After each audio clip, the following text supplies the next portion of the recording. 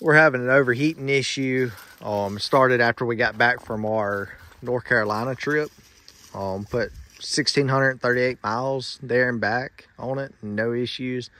As soon as we was coming back through Atlanta, started having an overheating issue. Found out that it was out of water. Didn't really think nothing about it, just topped it back off and kept driving it for a while. And I would constantly have to put water. The heat quit working in it, so I was thinking, well, maybe the heater core's stopped up or leaking. So we started to think that, but I just kept topping it off. Well, it started getting worse and worse and worse. I found a hose in the back that was leaking.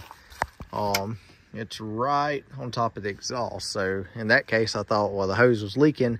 It's burning off on the exhaust. So I replaced that hose. Didn't make it like 10 minutes down the road, overheated. So I was going to do a radiator flush on it. In process of doing the flush, noticed that it overheated just idling. So I was like, well, there was steam coming out of the radiator cap and the hose was just rock hard. So figured we might better do a combustion test on it and see if we have any head gaskets leaks or anything like that. So we're going to do a combustion test on it, and if it is bad head gasket, we're going to put gasket sealer in it and then run it until it quits.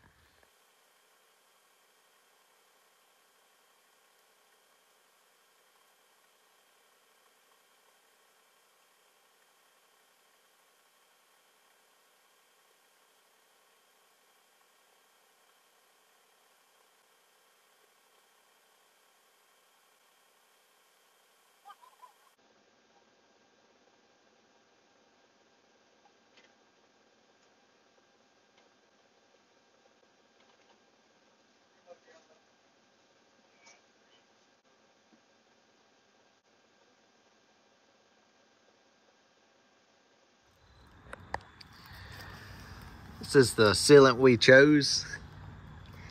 Chris Fix did a video on it, and it actually worked for him for 2 years. If it works on this, I'll be very surprised. If not, then I guess we'll have a video on pulling the motor and putting a new one in. So we're just going, it says to pour the whole bottle in there and run it and then let the engine cool and then top it off and drive it again. So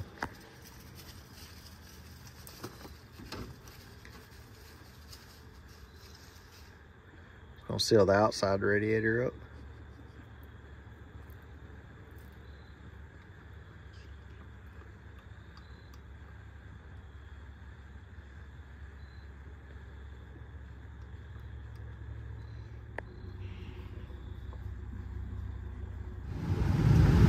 We had the heat on full blast. We have the car idling. It did throw a check engine light when all this started. It started having a bad misfire. So we're gonna let it idle until it gets to operating temperature, and then we'll shut it down and let it cool. And then we'll come out, check the water, see if it needs to be topped back off, and we'll go for a 15-minute drive and see what happens. And then we'll come back and let it cool, and hopefully secure it and get us by for a little while so that we can go test out this front locker.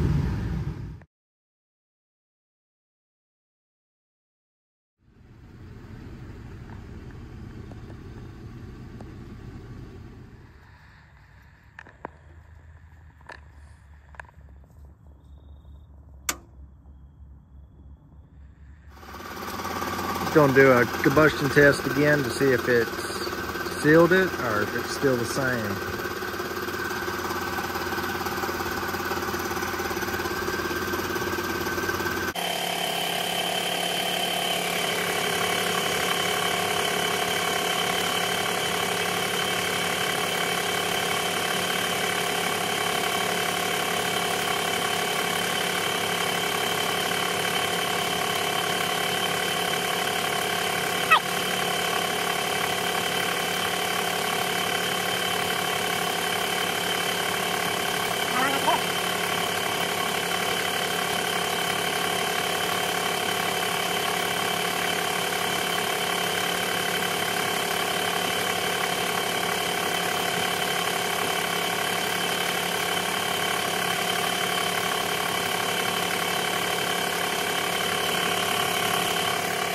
halfway good.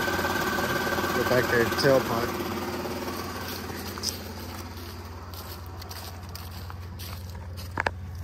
So if you take this and put it at the tailpipe and suck the gases in, it should turn yellow.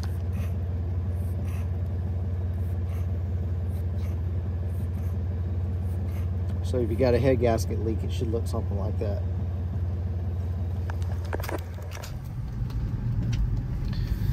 So we did the gasket sealer. We had a check engine light before we did it.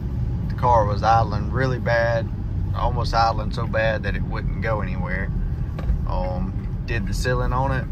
We ran another combustion test, came back negative.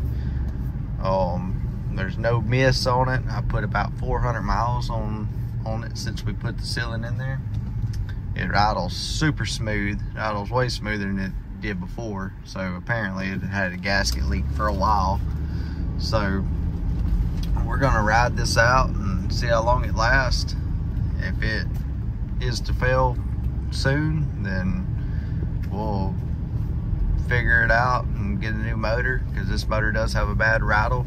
But for a fix on a crap motor or something like that, it definitely isn't a bad thing, especially if you plan to replace the motor or anything like that, because now the heads are probably warped and stuff like that. So, but it's been running and driving like it should. We did wheel on it one night and didn't have any issues, so I'm gonna keep running it and see how long it lasts.